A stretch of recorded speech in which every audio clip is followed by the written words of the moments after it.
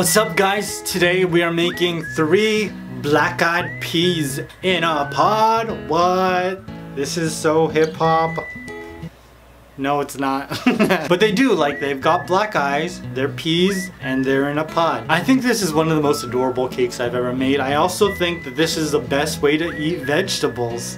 I love the way these 3 cuties came out, so let's get started.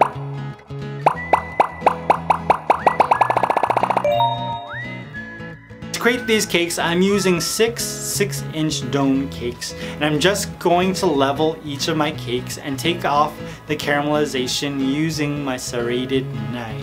I'm using a lemon cake. You can use whatever flavor cake you want, but because the green on the outside is so vibrant, I thought the inside should taste just as like fresh and vibrant. So that's why I went with lemon, but it's not fresh because this is probably lemon extract, which has been sitting on a shelf for a long time, so it's kind of a lie. Now I added some buttercream into the middle of each of my cakes, and then I just flattened it out with my offset spatula. Placed on the other half of the dome cake, and then repeated that process with the other 2 cakes.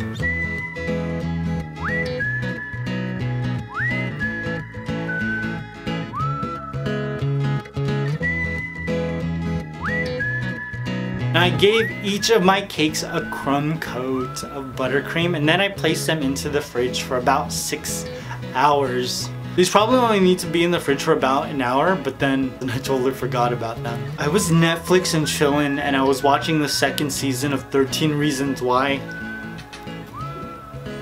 Wow, just, oh god. I love the series. I think it's so entertaining, but I also think that the message behind the show is like, it's so important because it deals with a lot of issues that are present in our culture today. You know, they've always been present, but now we're actually like talking about them. If you're watching the show, let me know in the comments what you think, because I'd love to hear your thoughts. And also, why is everyone in the school like such a hottie?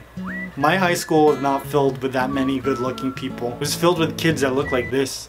Now let's get back to our cake. I took my cakes out of the fridge, and then I placed on some black gloves that I wet with a little bit of water, and I just ran my hands over the cakes so that I could get the surface extremely smooth.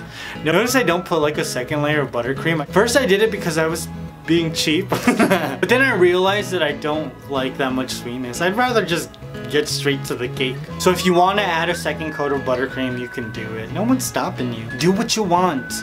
Do you. Boo boo, okay? Gosh. Now once my surface was completely flat, I added a lime green like wasabi layer. What color is this? Ooh, it's like a soda pop or like a citrus peel also. That's a good possibility. And if you're trying to recreate this cake, Go-Go Lime would also be acceptable. That's a really pretty color. And I covered my entire cake with my fondant. And if you know me and you've watched my videos before, which you probably have, and if you haven't, that's fine too. Then you know that I don't like sphere cakes because they're so hard to cover. But this was amazing because I knew that there was gonna be this large piece of fondant to create the pea pod, so I didn't worry about the bottom of these cakes at all. I just made sure that the top of the cake was flat and looked pretty because that's where my peas faces are gonna be. This cake was really easy to make because there's no carving at all, and you can hide all of the mistakes at the bottom super easily. I cut away the excess fondant with my meatball. And then I started to add all of their facial features on. Now to attach all of my fondant features, I'm just using a paintbrush with a little bit of magic sauce on it. Everything sticks so well with magic sauce. I added my black eyes, my peas smile, and 2 catch lights. And I wanted these peas to be extra cute, so I used some color powder and just gave each of them rosy cheeks. It's so cute. And I created all of these facial features with black and red fondant.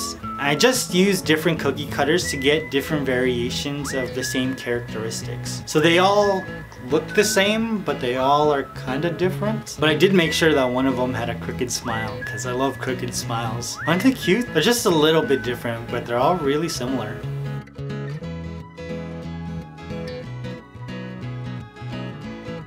I placed all of my cakes onto a cake board, and the 2 cakes that are on the ends, I actually added half of a craft stick into the sides of each of the cakes. So that when I add the large piece of like pea pod fondant on the end, I can just lean them up against the arts and crafts sticks to get the shape of the pod.